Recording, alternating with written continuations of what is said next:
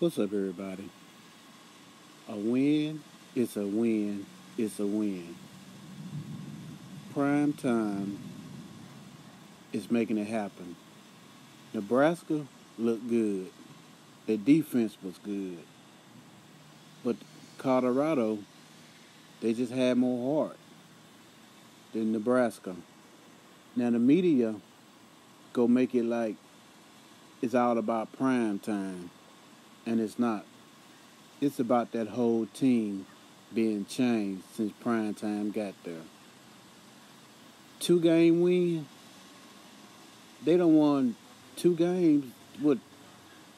They won last year they won 1 game. They on the ball. The media gonna make it like it's prime, it's all about prime time. But this man don't came out and he's schooling them young mans how to play football.